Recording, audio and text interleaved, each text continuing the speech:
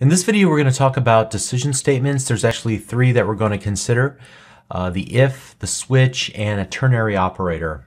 And so whenever we need to add logic to our application, in other words, perform different blocks of code based on some condition that we evaluate, we'll want to use one of these decision statements. And so let's go ahead and start by creating a new file called decisions.js. And here what we'll do is start with the if statement. So the basic structure looks like this. If, and then we'll evaluate something here, some expression. So let me just kind of start off with this. Some expression, that expression should equal true or false, and there's lots of ways to evaluate this. We'll come back to it in just a moment. But we'll consider those in between the opening and closing parentheses. If that is true, whatever that expression is, then we'll execute all the code inside. So let's begin simple.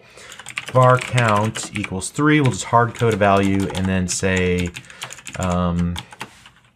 so if count, and then we'll use the equality operator. So this is going to evaluate for equality. If count indeed is equal to 4, then we will that expression will return true. If it's true, then we'll perform whatever code we write here. So console.log and count is 4. So the first time we run this, we're not going to get really anything. All right, so the first time we run this, we're going to not get anything. It'll just exit. What we can do is change this to count equals 3, like so. And now when we run it, we'll see the message count is 3. All right, very uninspiring. Let's set this back to 4. And here we can consider the alternative that the count is not equal to 4. And we could kind of give the counter message, count is not 4. This much we know to be true. All right. All right, so count is not 4.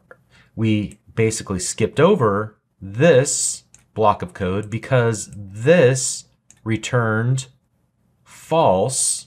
Therefore, we executed the else statement, this second block of code, and skipped over the first one. Okay, so there's actually several different variations of this we can use because there are some different conditions here. Maybe I don't want to jump right to that else statement. Maybe I want to keep evaluating. I can use an else if. And so here I might say, else if the count is greater than 4, then I could maybe do a message like console.log count is greater than 4. And I can do kind of the opposite as well, else if count is less than 4.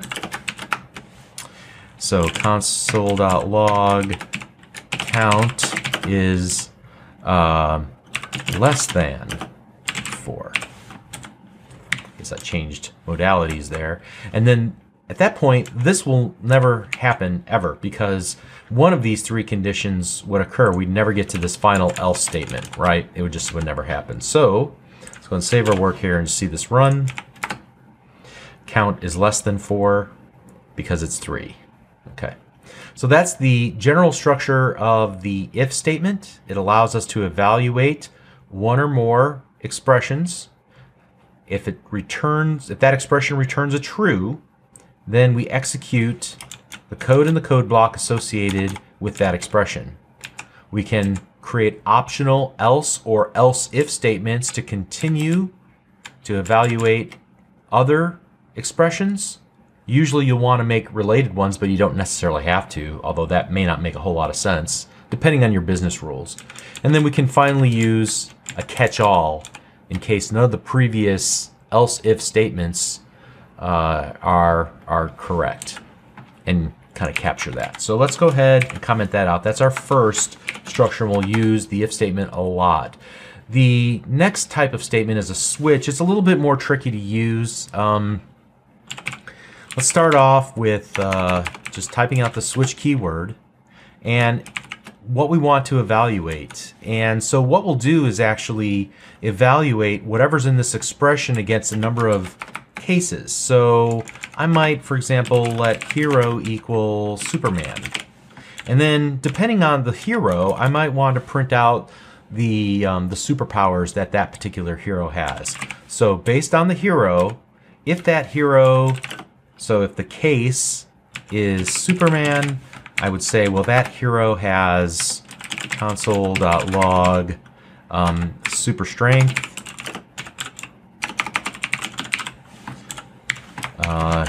May also have X-ray vision. All right, let's add another case here and say case Batman. And notice that kind of the format of this is to use the case keyword inside of this block that belongs to the switch.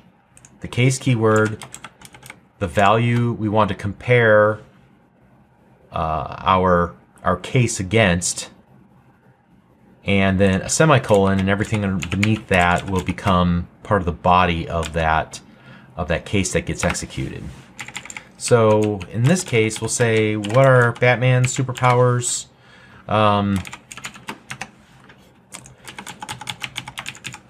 He has intelligence,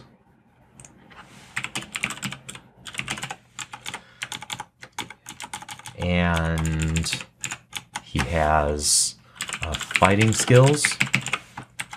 All right, and then we can also then say, well, the default for that hero is that they're a member of the JLA. Now watch how this works. It works a little bit different than the if and else if. So let's go ahead and say what we have and then rerun this. All right, so in this case, it was Superman. And notice that we matched the case Superman because it prints out super strength and X-ray vision. But then everything else inside of all additional cases, including the default case, will be true as well. So he also is intelligent, he has fighting skills, and he's a member of the JLA. Now if we were to change this to, let's say, Batman, and we were to run the application, you'll notice that it skips over all of the console log statements that describe Superman's superpowers, and they come in, however, here at Batman. So console log intelligence and fighting skills, and he's also a member of JLA. Now we could try somebody like a Green Arrow, not particularly one of my favorite heroes.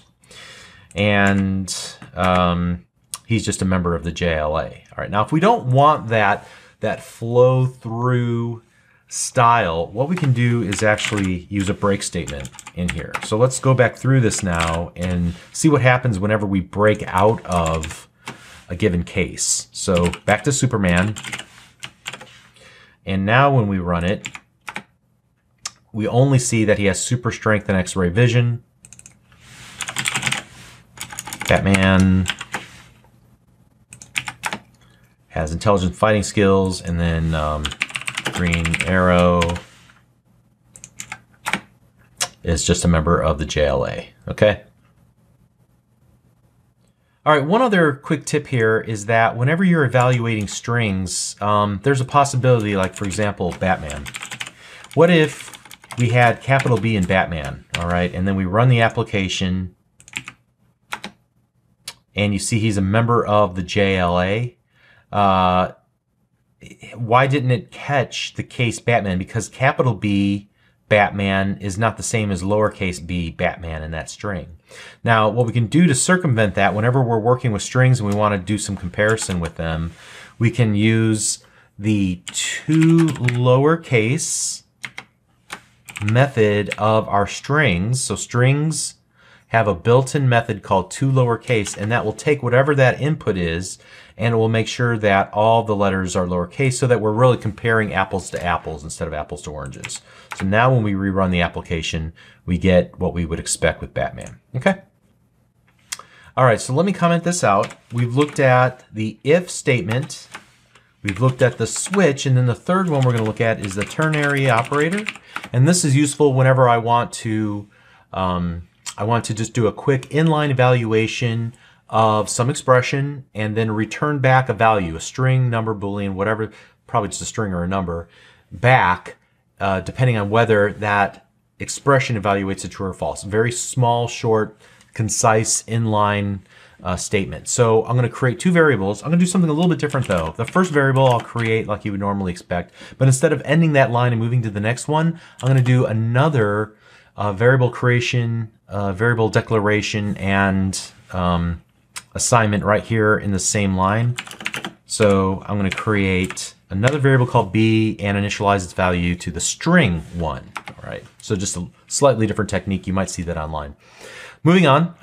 So we're going to create another variable called result, and we'll set that equal to some evaluation of an expression.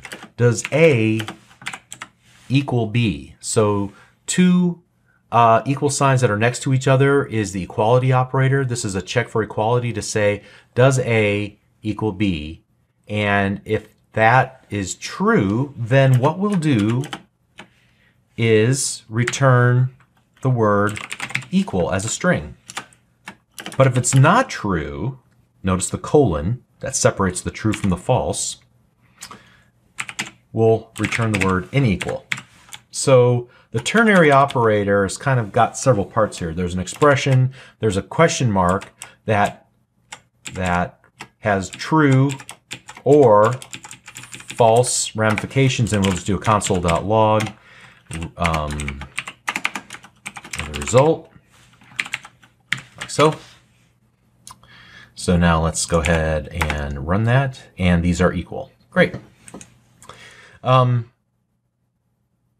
We could also do this in line. So let me just take this part right here and do that instead.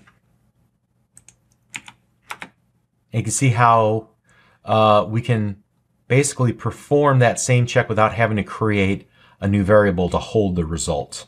All right, so it's a nice inline way of running a quick check and then returning back a string, one string or another string. Now, let me just go back for a second here, or actually, let's do this.